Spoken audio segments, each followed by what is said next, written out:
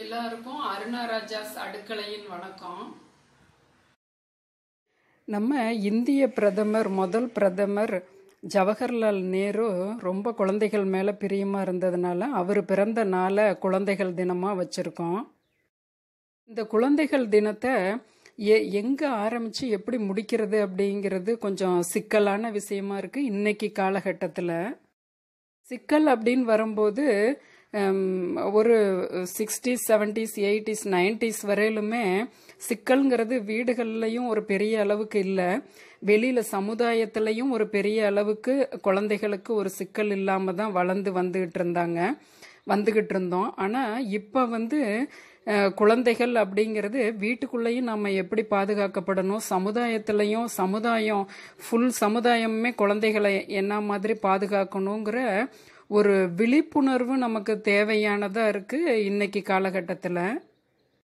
அப்படி குழந்தைகளை பற்றின விழிப்புணர்வு நமக்கு வேணும் அப்படிங்கிற ஒரு விஷயமே நம்மளோட பண்டைய தமிழ் சமூகத்தில் குழந்தைகள் எந்த அளவுக்கு ஒரு ஃப்ரீயாக இருந்தாங்க, அவங்க எந்த அளவுக்கெல்லாம் ஒரு சுதந்திரமாக வாழ்ந்து வந்தாங்கங்கிறதுக்கே நம்ம குழந்தைகளோட பாதுகாப்புக்காக ஒரு விழிப்புணர்வு வேணும் அப்படிங்கிறது நமக்கான இந்த காலகட்டத்து தாய்மார்களுக்கு ஒரு கஷ்டமான, ஒரு மனசுக்கு ரொம்ப கஷ்டமான ஒரு வார்த்தை தான் இது. அன்னைக்கு வீடுகளில் குழந்தைகள் வாழ்ந்து வந்தவங்க ரொம்ப ஒரு தாத்தா பாட்டியோட ஒரு அட்டாச்சோட, ஒரு தாய் தகப்பன் ஒரு தாய் தகப்பனை பார்த்து குழந்தைகள் எப்போ பயப்படும் அப்படின்னா, அப்பா ஒரு பொருளாதார ஒரு விஷயம் கருதி ஒரு ஆர்கியூ பண்ணிட்டு இருக்கும் போதோ, அவர்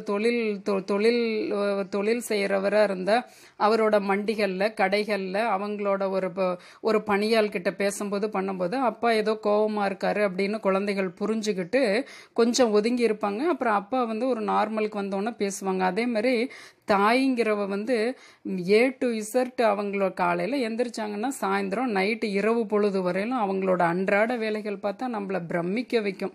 காலையில் எந்திரிச்சு வாசல் தெளிக்கிறதுங்கிறதே அவ்வளோ பெரிய வாசல் இருக்கும். அப்புறம் அவங்க அது ஏதாவது தொண்டுப்பட்டி அப்படின்னு வச்சுருப்பாங்க, அங்கே போய் அந்த மாடுகளுக்கு பண்ணுறது செய்யறது, வீட்டில் ஒரு கல்லுரலில் மாவாட்டி அந்த மாதிரிலாம் ரொம்ப ஒரு ஸ்ட்ரெஸ்ஸு. இன்னைக்கு நமக்கு அவங்க தாய்மார்கள் முந்தின ஜென்ரேஷன் செய்த வேலைகள் இன்னைக்கு நமக்கு பிரமிப்பாக இருக்கு. ஆனால் அன்னைக்கு அவங்க அதை ஒரு தவ வாழ்க்கை மாதிரி தான் செஞ்சிட்டு இருந்தாங்க, காலையிலேருந்து இரவு பொழுதுகள் வரையிலும். அப்போ ஏதோ ஒரு சமயத்தில் அம்மா கொஞ்சம் ஒரு மாதிரி ஒரு மாவாட்டிகிட்டு இருக்கும்போது, ரொம்ப ஒரு 7-8 இப்போ ஒரு கூட்டு குடும்பமாக இருக்கும்போது ஒரு பரிமாறிட்டு அவங்க ஒரு லேட்டாக அவங்க அந்த ஒரு ஃபுட்டை எடுத்துக்கும் போது குழந்தைகளாகியவங்க அந்த முந்தின ஜென்ரேஷன் அம்மா ஏதோ கொஞ்சம் ஒரு மாதிரி கஷ்டமாக இருக்காங்க, இப்போ அம்மாட்ட போய் நம்ம பேசக்கூடாது அப்படின்னு கொஞ்சம் ஒதுங்கி இருந்து அம்மா கொஞ்சம் ஃப்ரீயாகி படுத்தோன்னே திருப்பி குழந்தைகள் போய் ரொம்ப அட்டாச்சாக இருந்துக்குவாங்க. முந்தின ஜென்ரேஷன் அவங்கெல்லாம் ரொம்ப குடுப்பின வாய்ந்தவங்க. ஆனால் இன்றைய காலகட்ட குழந்தைகள் துரதிர்ஷ்டசாலிகள் அப்படிங்கிறது நம்மளுக்கு தெரியுது. அதாவது எப்படின்னா, இன்னைக்கு வளர்க்கப்பட்ட தாய்மார்கள் கொஞ்சம் அவங்களுக்கு ஒரு பொறுமை பத்துறதில்ல. அவங்க எதுனாலும் சடனாக எல்லாமே கிடைக்கணும் அப்படின்னு வாழ்ந்து வந்த ஜென்ரேஷனாக முந்தின ஜென்ரேஷன் இருந்து வந்த இப்போ இருக்க தாய்மார்கள்கிட்ட இப்போ இருக்க குழந்தைகள் ரொம்ப பயப்படுறாங்க. வீடுகளுக்கு பார்த்தோம்னா, அதாவது எதுக்கு முன்னாடி பயந்ததையும் சொன்னேன், இப்போ குழந்தைகள் எதுக்கு பயப்படுதுன்னா, அம்மா ஒரு செல்லை நோண்டிக்கிட்டு இருக்கும்போது அப்போ குழந்தைகள் பேசும்போது கொஞ்சம் கம்மன் இருக்கியா அப்படின்னு சொல்லி வாயில் விரல் வச்சு அவங்கள அடக்கும்போது குழந்தைகள் பயந்து நடுங்குது. அந்த குழந்தைகளோட உலகம் இன்னும் கொஞ்சம் விஸ்தாரப்படுத்தணும். நம்மளை கொஞ்சம் கம்மி பண்ணிக்கிட்டு, நம்மளோட தேவைகளெல்லாம் கொஞ்சம் கம்மி பண்ணிக்கிட்டு, அந்த டிவி பார்க்குறதோ செல்லு நோண்டுறதோ இல்லை ஃபோனில் கதை பேசுகிறதோ இதெல்லாம் பகுதியாக நம்ம பிரித்து வச்சுக்கிட்டோம்னா, எல்லாமே சிஸ்டமேட்டிக்காக அப்படி பண்ணிக்கிட்டோம்னா குழந்தைகளுக்கான உலகத்தை அவங்களும் நாமளும் இருக்கிறதான உலகத்தை கண்டிப்பாக நாம் தர முடியும். அதுக்கான முயற்சிகள் வந்து இப்பத்தைய தாய்மார்கள் எடுத்துக்கிட்டு இருக்கிறது நம்ம பரவலா பார்க்க தான் முடியுது.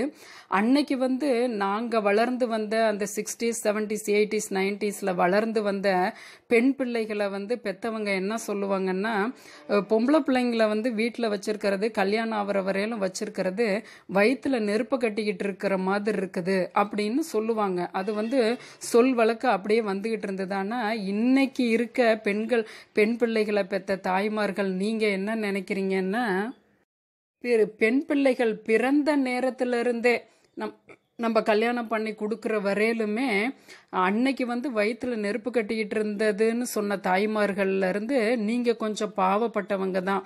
ஏன்னா நீங்க என்ன சொல்றீங்க, நெருப்புக்குள்ளே நின்றுகிட்டு இருக்கேன் அப்படிங்கிற மாதிரி சொல்றீங்க. அன்னைக்கு வந்து அன்னைக்கு தாய்மார்களை என்ன சொன்னாங்கன்னா, வந்து எப்பயுமே ஒரு கண்ணு பொம்பளை பிள்ளைங்க மேல நீங்க வச்சுக்கிட்டே இருக்கணும் அப்படின்னு சொல்லுவாங்க. ஒரு பாதுகாப்பு அரணா நீங்க இருக்கணும் வீட்டில் இருக்க பெண்கள் அப்படின்னு சொல்லிட்டு போவாங்க. வெளியே போற பெரியவங்க வந்து ஹஸ்பண்டு எல்லாம் சொல்லிட்டு போவாங்க. ஆனா இன்னைக்கு நீங்க ஒரு கண்ணு இல்லை, தலையிலிருந்து கால் வரையிலுமே பல கண்களை, லட்சக்கணக்கான கண்களை நீங்க உடம்பு ஃபுல்லா வச்சுக்கிட்டு தான் பார்க்க வேண்டியதான சூழ்நிலை உங்க இப்பத்தைய தாய்மார்கள் கிட்ட கண்டிப்பா இருக்கிறத நம்ம ஒரு பாவப்பட்ட ஆத்மாக்களாவே நம்ம பார்க்கறதா இருக்கிறது. ஏன்னா அதை வந்து நம்ம விவரிச்சு சொல்ல முடியாதுல்ல, சிறு பிள்ளைகளே அந்த அளவுக்கு ஒரு நாசமாக்கப்படுறாங்க. அப்ப அதுக்கான விஷயங்கள் இன்னொரு முறை நடந்துடக்கூடாதுன்ட்டு ஒவ்வொரு முறையுமே நம்ம வந்து அலர்ட்டாக இருக்கோம், எச்சரிக்கையாக இருக்கோம். ஆனாலும் மீறி ஒவ்வொரு இடங்கள்ல இந்த மாதிரி குழந்தைகள் வந்து நாசப்படுத்தப்படுறத அங்கொன்று இங்கொன்னா நம்ம வந்து செய்திகளில் கேட்கும்போது அந்த வந்து உசுறு போகுது அப்படிங்கிறோம்ல, அதுவும் அந்த மனப்பதட்டமும் அந்த பெண் பிள்ளைகளை பெற்றவங்களுக்கு உண்டான அந்த மனப்பதட்டத்தை என்ன மாதிரியான அளவுகள்லையுமே நம்மளால அளக்க முடியல. அந்த அளவுக்கு வந்து நம்ம பயந்து நடுங்கிட்டு இருக்கோம். அதுக்கான விஷயங்கள் வந்து கவர்மெண்ட்டு வந்து இப்போ சமூகம் சார்ந்த அமைப்பு அவங்களோட கையில தான் விடணும். அப்ப எல்லாருமே ஒவ்வொருத்தரும் சமுதாயத்துக்குள்ள இருக்க நாம அந்த குழந்தைகளை பொக்கிஷமா பார்த்து வரணும். ஆண் பிள்ளைகளா இருக்கட்டும், பெண் பிள்ளைகளா இருக்கட்டும், ஒன்னும் ஒவ்வொரு இளம் தளிரான பன்னீர் புஷ்பங்கள் அப்படிங்கிறது தான் நம்ம நினைவுக்கு வருது. அப்ப குழந்தைகளுக்கான உலகத்தை நம்ம வீட்டில இருந்தே நம்ம கொடுப்போம். அதுக்கப்புறம் சமுதாயம் அதை வந்து சீர்படுத்திக்கணுங்கிறத அது பல்வேறு அமைப்புகள் அதை கொண்டு